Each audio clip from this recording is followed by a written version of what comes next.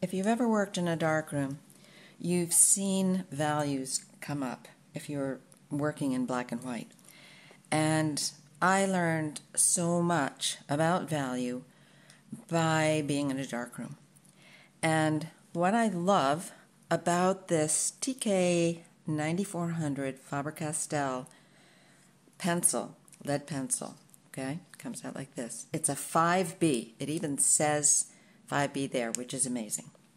And I love working with soft lead, 5B, 6B, because I can go from very light grays to very dark grays.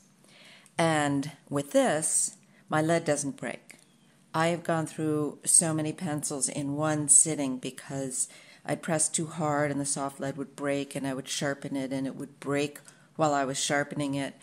And it was just very frustrating. So this year I've gone back to working in pencil and really enjoying it.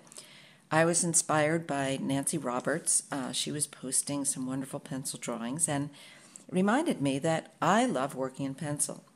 So I'm going to show you how, this is a jade plant that I'm working on, how you can build up value just so beautifully with the pencil. Now the paper makes a big difference too. This has a nice gentle tooth on it, and I'm working very lightly with my pencil so that I'm not making streaks. I'm just letting the paper kind of grab the lead. And you'll see the form start to appear on this jade leaf.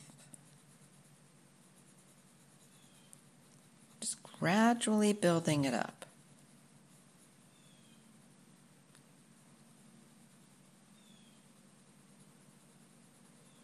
This is a little leaf inside of there.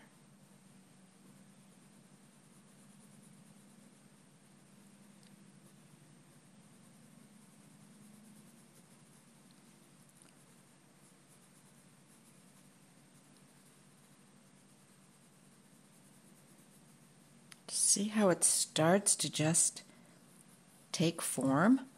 I just love that. And for me, that was the magic of the darkroom. I set up my mom's kitchen, or the family kitchen, as a darkroom in high school.